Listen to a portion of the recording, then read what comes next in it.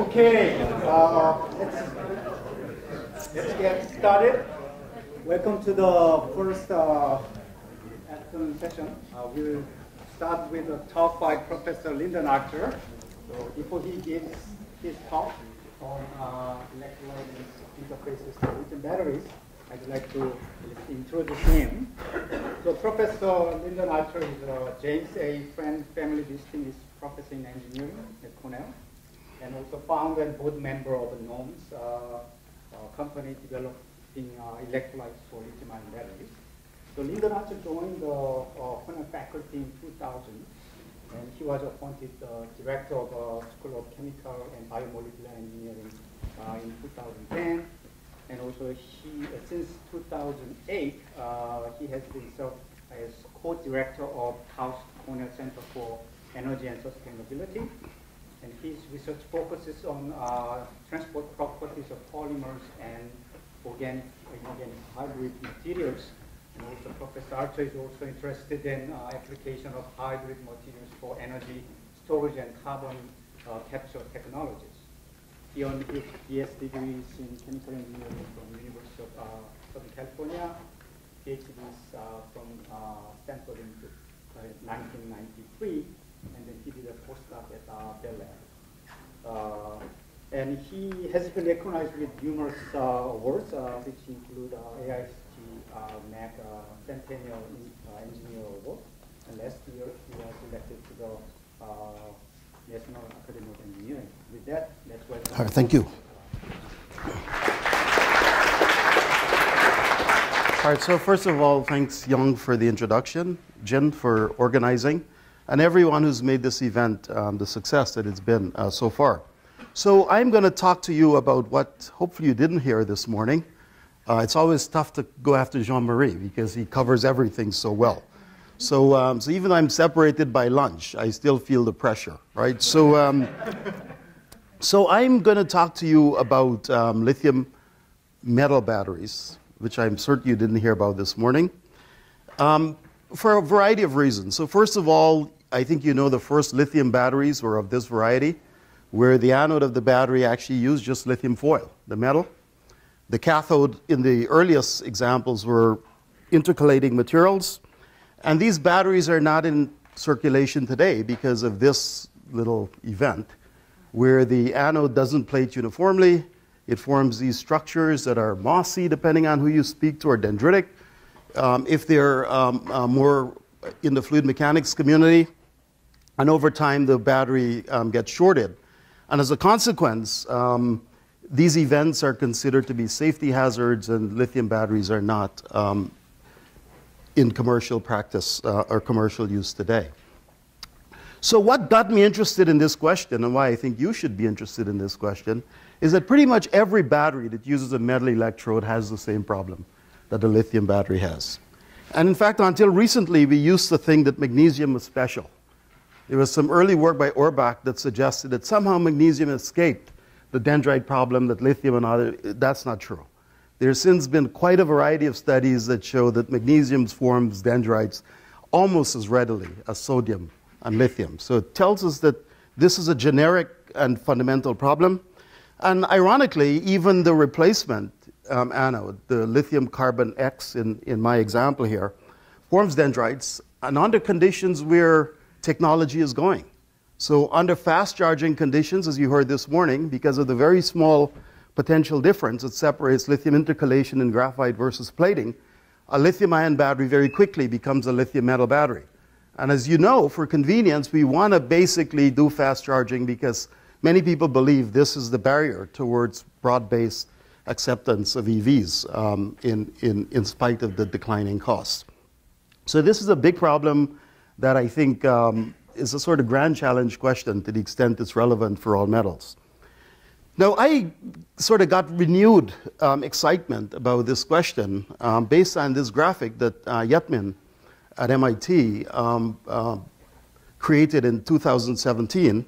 And I've actually added a few things to this graphic. And basically, the graphic considers this sort of holy grail question of how do we get to $100 per kilowatt hour in energy storage. And this is actually, I think, before many of the innovations that Elon Musk and others have implemented that has gotten us closer to this target.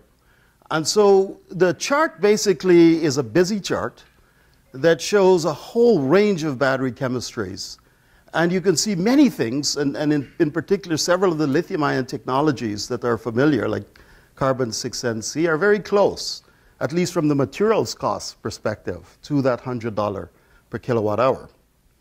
But if you go down the chart and you look at what are the really cheap, inexpensive battery designs, you'll see that they all use a metal as the anode. Okay? And so this comes from two sources. It comes, A, from the higher energy density of the metal in the absence of an intercalating host like the carbon in a lithium-ion battery. But it also comes from the simplicity in terms of designing the battery. You just use a metal plate to engineer it. So this, to me, was a sort of marching order that someone or some number of people need to really get on this thing and hopefully provide innovative answers that could be ultimately practiced. So the field has been busy, and this chart is deliberately busy, where people have been working essentially in three quadrants. So people have been proposing solutions that were once old and now new again, based on ceramics, the idea of making so-called solid-state batteries, where the electrolyte or separator is strong enough that it prevents dendrites from penetrating between the electrodes. I will show you a little bit of work that is done in my company. I was told I need to talk about GNOME's technologies today, where we've actually used ionic liquids as basically additives, or functional ionic liquids, as GNOME's would say, as additives, to solve one of the problems with battery shorting associated with safety and fires.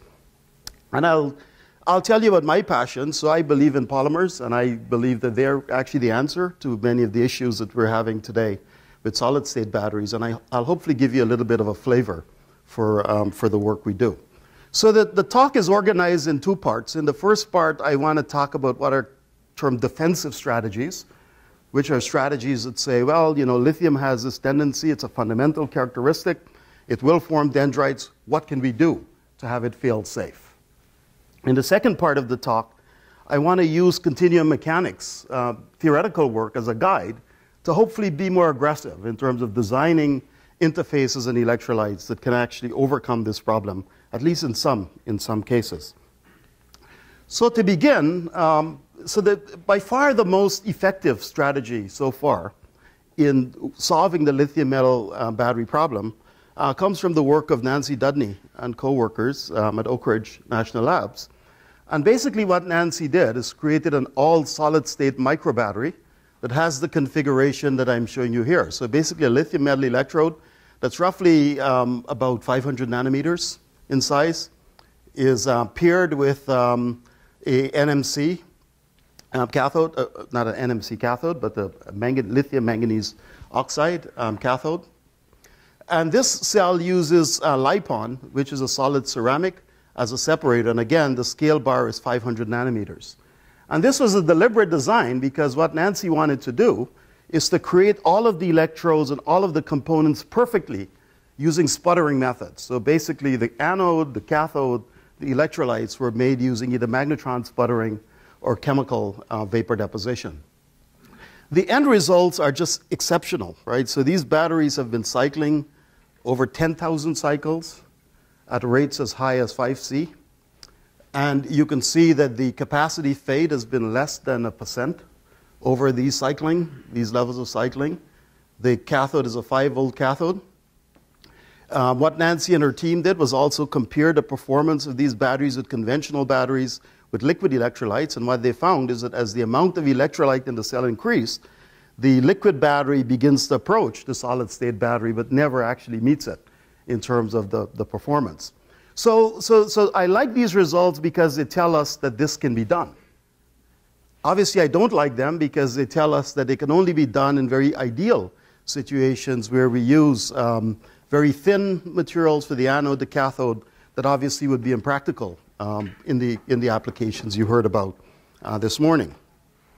Now, one of the main reasons why the length scales have to be so rigidly held is that the ceramic used as the electrolyte LiPon is extremely poorly conductive And so I think many of you know transport times goes like length squared divided by the transport coefficient. So if the length is small, the time scales can be small, which means that you can cycle the battery at reasonably high rates, even though the conductivity of the electrolyte is implicitly quite low. So everyone thought that, well, if we can find better lithium-ion conducting solids, then this will solve the problem. And in fact, this morning you heard about some of the news out of Toyota that says, oh, well, we're going to do this in 2 years. And oftentimes what happens is material chemists, they come up with something that has one figure of merit right, like a good ionic conductivity, and then they go to the press, and then there are other important things like manufacturability and so on that get discovered later on. And this is no accident that recent results coming out of the group at Michigan indicates that even ceramics that have high conductivity and are hard, mechanically strong, are prone to form dendrites. In fact, the work of Sakamoto showed that the dendrites grow along the grain boundaries of the ceramic, shorting the cell much as they do in a liquid electrolyte, and subsequent work by Nancy Dudney showed that that characteristic emerged from the fact that the grain boundaries are actually electronically conducting. So it's essentially, you have a current collector throughout where the electrolyte should be. So this is a huge problem because these so-called LLZO chemistries were considered to be the most promising in terms of solid-state batteries. But oddly, there's even older work, actually work done by Cornell, at Cornell in the 1970s, that shows an even more important problem from my perspective, and that has to do with processing of ceramics. So what these authors found is that in sodium batteries that basically use a hard sodium beta alumina as the electrolyte, that dendrites form, but whenever the dendrites form, they would observe a crack in the material. And so what it means is that even if you make a ceramic that's great, if it can't be manufactured within some number of sigmas, that there's always going to be a possibility that some number of cells in your system are going to fail by this mechanism. And I don't think enough people think about this characteristic of ceramics, that their brittleness puts manufacturing constraints that one has to be explicitly attentive to at the outset. So I'm a big fan of polymers, and in particular, a particular type of polymer that we call NOMS. And NOMS stands for nanoscale organic hybrid materials. You heard a little while ago from Young that we had this center called the KAUST Center for Energy and Sustainability. And one of the big discoveries of that center was that you can actually take inorganic nanostructures, in this example silica, that are a few nanometers in diameter, typically order 10 to 50, and you densely graft them with ligands. And these ligands are oligomers, and you'll see in a minute that's deliberate and important. So you densely graft them with oligomers, and these materials exist as what are called self-suspended suspensions, where the inorganic structure, the black dots in my example, is supported in a phase that is defined by the organic ligand that you tether to the particles. So these systems are intrinsically nanoporous because they create pore structure that is set by the length scale of the particles and the volume fraction of the particles, but you can internalize into the pore chemistry that you put on the surface of a nanoparticle. So it gives you the ability of not just creating a porous structure that with the right chemistry on the corona could be a lithium-ion conductor, but you can mix and match the chemistry with polymers and ionic liquids to create materials that can regulate the flux of ions. And this we're really excited about. So Jennifer Schaefer, who's actually now a professor and long since graduated, discovered another really interesting and exciting feature of these materials. So typically there's a trade-off between modulus and conductivity in all electrolytes. Usually the stronger the material, the worse its ionic conductivity. And so what Jennifer discovered is that as you change the volume fraction of silica particles in these NOMS materials, there's a transition from a state where the materials are fluid-like to one where they're solid-like, where the modulus changes by several orders of magnitude, order 6 or 7 orders of magnitude. But the conductivity changes by at most a factor of 10, indicating that somehow in these systems we were able to break this trade-off between mechanics and ion transport. And as a polymers guy, it is obvious why. It is obvious why because the ligands are actually oligomers. And because they're oligomers, meaning their molecular weights are below 2,000, they don't crystallize. So the thermal transitions, the glass transition in particular, is actually defined by basically free volume that comes from the end groups, and there are 1,200 of them for every single hairy nanoparticle. So we have the ability to create these systems that had really nice conductivity and really great mechanics. And of course, we wanted to understand, can they work in a lithium metal battery? And so the first experiments, I will admit, they were completely blind. Okay, and we were inspired by work done by Natasha Balsera that use diblock copolymers that are made of polystyrene, PEO. PEO is a good, again, ion conductor. Polystyrene is hard. These materials undergo what's called microphase separation.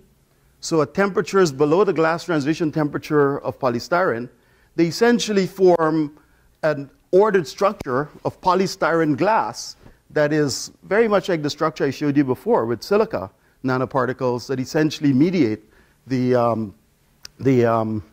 polyethylene glycol block. So these things can be cylinders, they can be coexistent spheres, they can be lamella, depending on the relative concentration. So what Natasha did was study these systems in lithium metal cells, where he basically created a very simple sandwich cell, where you take lithium from one electrode, plate it at a constant current onto the other electrode, and then reverse it. And did that at constant current and measured a voltage as a function of time. And what he observed is that at short times, meaning small amounts of capacity passed, you get this very nice following trend where the voltage basically follows the current. Okay? At a long enough time, it is observed that there's a very sudden drop in the voltage with cycling, and this drop, he showed, was actually associated with the dendrite shorting the cell, which essentially reduces the resistance, and so at constant current, the voltage becomes smaller. So this is a very simple experiment that allows you to define a figure of merit for any electrolyte that you can use to determine is it effective in stopping the dendritic growth and shorting of lithium cells. So Natasha had the presence of mind to basically plot the reciprocal of this amount of charge pass. Remember, for an ideal battery, you want that number to be infinite, so it never shorts. So the reciprocal would be 0. So he plotted that as a function of the fraction of the polystyrene component. And at the time, he thought that the polystyrene component added mechanics, which is a reasonable thing to think. And so he plotted against the modulus of the overall material and found this very interesting inverse relationship, where it appears that so these are the data points, the orange circles, where it appears that you intersect 0 at a value of the modulus that is actually very similar to what John Newman had predicted from solid mechanics analysis. That says that in essence, the only way to stop the dendrites from shorting, even in a polymer, is if you're able to mechanically block the lithium by creating an electrolyte or membrane that is stronger than the lithium dendrites. Now along came this young lady, Ying Lu, who didn't believe that, right? So she had this habit of doubting me. Every time I tell her X, she would say Y. And so she decided to study her hairy nanoparticles in exactly the same way and observe that you cross 0 at a much lower modulus than the lithium metal. And so that was kind of exciting for us. The excitement came at the same time we had made a discovery about how to sequester sulfur. And so, so this company was formed, right? So it was a lot more complicated than I'm making it sound. I first had to convince my wife that this is something that made sense to do. And we were the initial investors, skin in the game, full disclosure. And this young graduate student, Nathan Ball, who came to my office looking for a job, and in an instant I discovered he wasn't a dishwasher. He was the kind of person who wanted to lead a company, though he'd never done it before. And so Nathan joined us, and we started Gnomes Technologies in 2010. So Siobhan had the experience of writing lots of SBIR grants. So we spent a lot of time raising funds from non-dilutive sources, building up a portfolio of technology without really getting venture funding. In 2016, Solvay and Phoenix Ventures came together, and they are now part owners of the company. This guy, I think you probably saw his photo before, looking a lot younger and graduated. So Shekhar was the person who actually discovered the ionic liquid functionalized gnomes particles. He left my group after his postdoc, went to Intel, and then somehow got an epiphany that he needed to come back. So he did, and he is the force behind the company. So I want to not spend too much time on the company because there's some relevance to the science that I want to talk about. So companies are interesting for the fact that they get distracted very easily.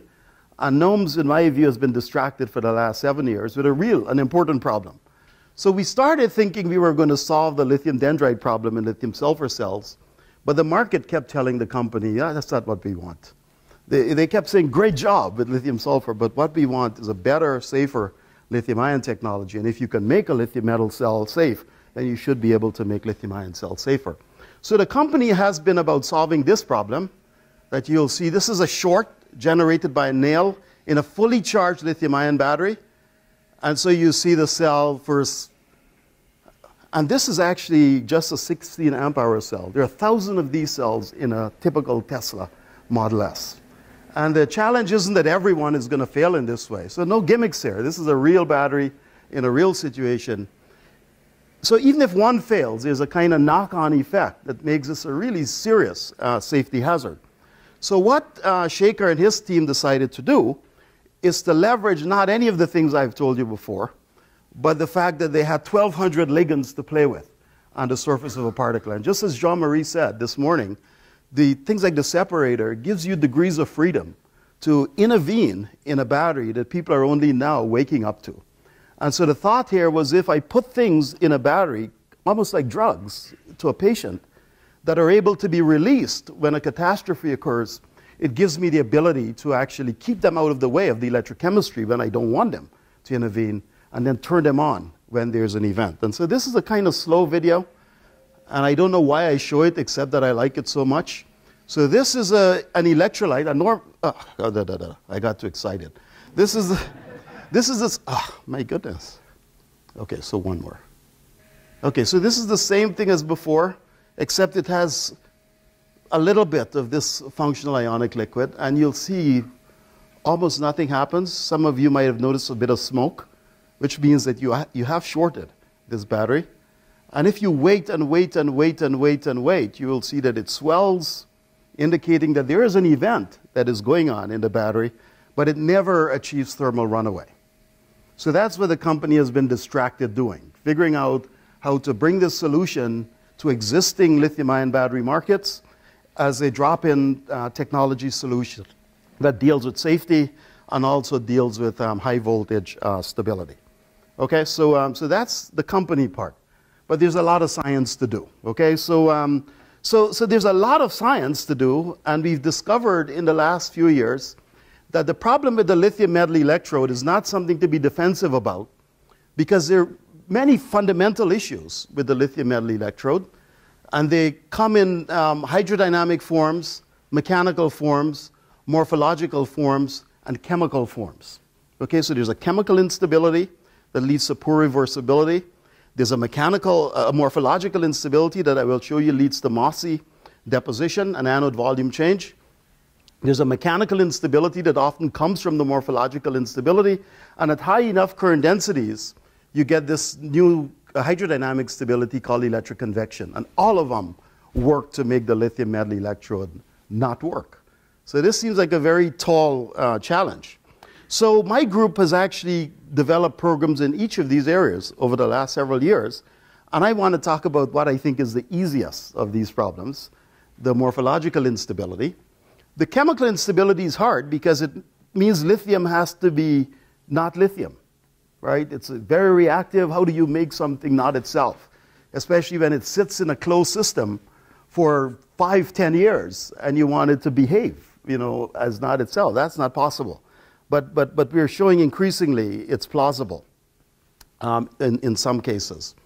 And the hydrodynamic instability is the other extreme of difficulty, because this is really a fundamental consequence of electrokinetics in a system that's polarized.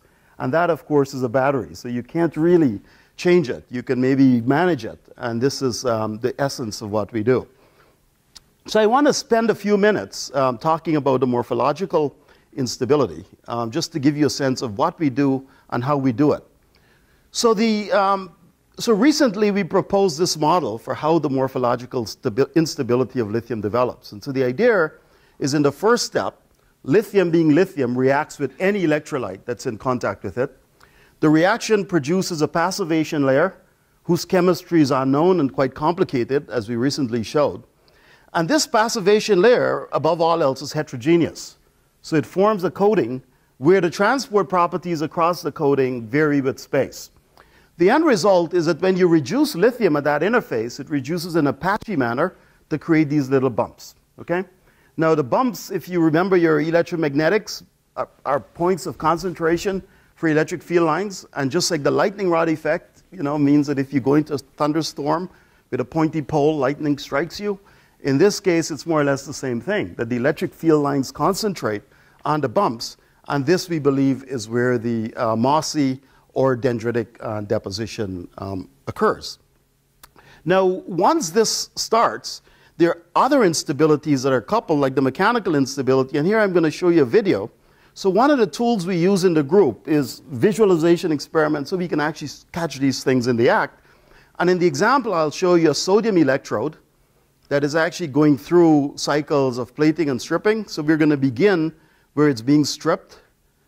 And okay, so this is the sodium electrode being stripped, and you'll see it's going to be reduced in size. And then, boom, you'll see it releases. And this is called orphaning of the metal. So as you strip it, it basically breaks apart, and you lose the active metal. And if you wait, you will see the cycle changes. So now it's coating, and so the dendrites form. But you'll see that surrounding them are the residue of the things that used to be part of the surface, the orphaned sodium. So the point here is that the morphological instability creates fragility in the structure of deposits, also creates a low-density deposit that is very easily lost from the interface. Now, very recently, we showed that these little fluffy things are actually sodium metal. So they're not some reduction product of sodium and the electrolyte. They're actually metallic sodium, and they're lost because of something we call a tip breakage mechanism that releases the sodium into the electrolyte. So at high current densities, there's another instability, and I'm not going to talk about that. I'm sorry. Okay. So how does one attack a problem like this, right? So I told you that the first step in the process is sodium or lithium being lithium, forming a heterogeneous passivation layer, creating these so-called dendrite nucleates. So, so you accept it. You say that's where it is. And the question we had is, could you design the electrolyte using all the tools that you have, the chemistry tools and material science tools, in such a way that these bumps don't grow? Okay? And so the way you do that in chemical engineering science is that you first take a Fourier transform of the surface and you represent it in terms of its Fourier modes. So this is essentially the inter-electrode spacing h that I'm writing in terms of a perturbation growth rate, sigma, which is the rate at which those bumps grow. And I'm also writing it in terms of a bump wave number. And the wave number you can think of as a reciprocal of the size of the bumps. Okay? So once I do that, I then write down the governing equations, and that's what these are. And this guy's a mechanical engineer. He just loved this stuff, okay? So we write down these equations, and we solve the equations for mass conservation along with the equations of mechanics. And in fact, the key contribution we made to this problem is in this red term, where the idea is that when a bump grows, it creates a local pressure on the membrane, right, which is the white species in my example. That pressure basically creates a slight volume change, and that volume change shows up in this term, grad U. That volume change causes a concentration change, and that concentration change basically drives transport. So the idea is that the bump is in some sense its own worst enemy, that once it gets created, it pushes ions away from its tip to the valley, and this is actually stabilizing. So this is a very interesting discovery. It added to the formulation that Newman was responsible for, which is captured in the first two terms in this expression. So after lots of work and lots of simulations, you come up with this thing that we call a state diagram that allows you to decide where you can operate using the normal design rules that I mentioned, a battery, and perhaps stop dendrites. In other words, perhaps explain what it is we saw with those hairy nanoparticles that led to the formation of the company. So the gist of this plot is that you want to be where it's lighter. So any of the light places is good. That means you're stable. The dark place is not good. And in fact, you can see that the boundary to the dark place is set by two parameters.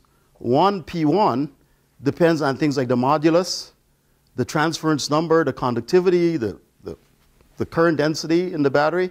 The other one, P2, depends on similar things, except that it's also controlled by the surface tension. So the message from this plot is that there's a lot of room at the bottom. That in essence, if you're able to operate the battery under conditions where you can limit the nucleate growth sizes below lambda CR, which is set by this number P2, surface tension alone is sufficient to keep the dendrites at bay. So this was an eye-opener for us, okay? So the question was, is any of that true? And is any of that applicable? Well, so we had this thought that, well, if you can, with the nanoparticles, we created these nanoporous materials, but they were formed kind of on the fly by particle self-assembly. So the thought was that if you can, make them nanostructured by basically cross-linking the hairy nanoparticles in one example, so you fix the space between them, and you could vary the space between them based on the length of the ligands, or better yet, if you can use something like an anodized alumina, where you can rigorously control the size by the process with which it's made, we can actually test this hypothesis that says that if you can constrain the length scale on which the nucleates form, you can make the dendritic deposition stable. Okay? So we did that. And I'm just going to show you some quick results because we don't have a lot of time today. So the first set of results are from the same kind of visualization studies that I showed you a little while ago. But in this case, I'm just showing you still images of lithium deposits for different, these are the cross-linked hairy nanoparticles, different nanoparticle spacings. And so these, again, are tortuous structures. And so this is like an average pore spacing, but a pore structure is to be understood, to be complicated. And so this is where you have particles that are micron apart, relatively far apart. Here's where they're about half that distance, 500 nanometers and 100 nanometers. And here we're observing the interface they form in a liquid electrolyte as a function of time, or the amount of capacity, right? So 8 milliampere hours corresponds roughly to 40 microns of lithium that has been deposited, okay? And so what you ought to notice is that when we got from 500 to 100, something changed. That the material seemed to deposit in much more planar, well-controlled morphologies. We can measure the growth rate of the interface, and that's shown here. So this is the highest pore size, this is the next highest, and this is the smallest pore size. So you can see the growth rate is also reduced. As a consequence, we can actually do modeling and compare the results to the model, and they don't agree, but they agree they agree qualitatively. I should say they don't agree quantitatively, but they agree qualitatively, namely that when you get to some critical pore size of order half a micron, in this case, you get this kind of flattening in the growth rate, okay? Okay, so we can do the same thing with the AAO to remove the effect of mechanics, and that's what this slide shows you. So if we use a 20 nanometer pore AAO, we study the red is basically a liquid electrolyte that's not in the nanoporous medium. It's basically in a conventional cell guard separator.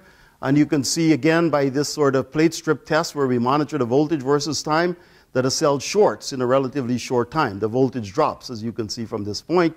Whereas for the other cells, the cell cycle, and if we increase the current density, and in fact this is about the highest, we typically will go in a lithium-ion battery today, the cell cycle for hundreds, thousands of hours without any evidence of shorts being formed. We can do a similar experiment where we fix the current density and change the pore size, which is what I'm doing here. And you'll see at 20, things are well behaved. At 50, they're more or less well behaved. At 100, things become a little bit choppy. But by 300, they're pretty bad. So indicating there is a turn on to this behavior where the dendrites can actually perhaps short the cell, producing this, this unique voltage profile. And that turn on happens somewhere from our perspective, between 100 and maybe 300 or so nanometers, which is again, roughly what we expect theoretically for the properties in the electrolyte. Okay, so I'm going to just I know time is limited, so I'm going to just... so we've had lots of fun, including some work with Jeff Coates, where we've shown that this behavior is not restricted to AAO or cross-linked particles, but in fact even cross-linked polymers, if you design them well. And obviously you can make this on a much larger scale. These are polyethylenes that have PEO as a cross-linker. They show among the best performance to date in this regard, indicating this, the physics are probably right. So I see Young getting up. Does that mean I'm done? Okay, all right. So just quickly, the same concepts could be used on interfaces. And so we've developed methods for putting coatings of cross-linked particles.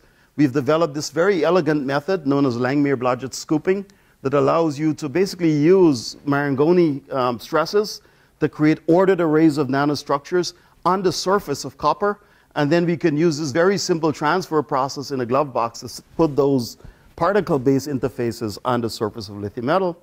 We can do cycling studies, and these are some of the most recent results, where what I'm showing you are lithium metal batteries, where we're cycling a lithium metal electrode against a NCM 811 cathode.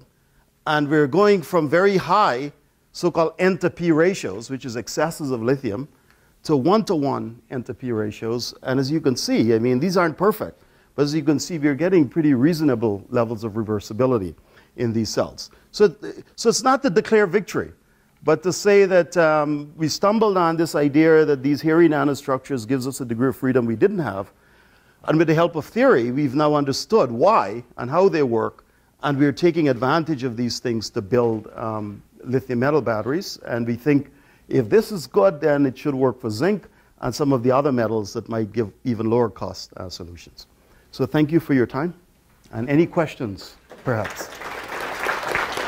We have like 5 minutes. Yeah. Due to the time, let's have one or two questions. Oh, yes, yeah, John. But I think, the way of putting inorganic nanoparticles on the separator is commercially done today. Yes. The lithium battery are based on that. Yes. So I think what is nice is more or less the science behind it. Correct. Because, if I can keep going, the more or less Jeff done has been shown what the effect of pressure Yes. on the dendrite growth. Yes. And you made comment on this, because I don't remember if it was beneficial or detrimental. Yeah. So pressure is in that kind of analysis. So this is actually the first analysis of Newman. So there's a sort of static pressure, and that pressure changes the kinetics of the deposition. In fact, it reduces the rate at which lithium deposits. So that is already built in. And the effect that is new is actually not the pressure per se, but the pressure variations in space that is induced when the bump interacts with the interface.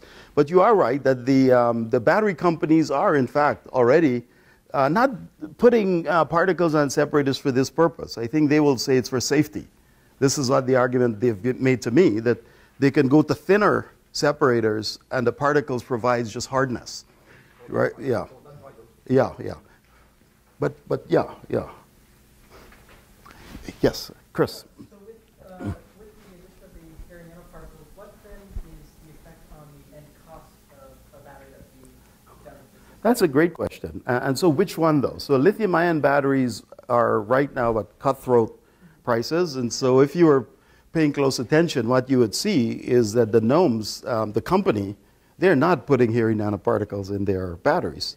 They've discovered a molecular solution that is a whole lot lighter weight and more cost effective. But why we like the hairy particles is they give you a way of actually studying things fundamentally. And then the thought is, okay, then how do we make it a commercial success by scaling? Good question. Jean? Yeah. Just I'd like to know your comment, because you do SiO2 and you do this kind of elastomeric one. And now you know that in the business, people are there making these solid-state batteries by making the hybrid. Yes, you know, yeah. Polymer, and in this case, and ceramic. Yes. Yeah. What do you think about this? Oh no, I love it. Yeah. In fact, I just had a nice conversation yesterday with someone who tells me there might even be a third way. Someone who knows how to make ceramics that look like polymers in terms of their mechanics. And so my perspective is that where the polymer helps is that it's more compliant to the interfaces. And so in particular, systems where we have to use a intercalating cathode you cannot use a solid state ceramic. I would make that prediction now. You need something more compliant, perhaps a little bit of liquid, but I think a polymer would be the best way to solid state. So a hybrid in that sense, where it's more like a sandwich. Okay, let's thank Professor Arthur.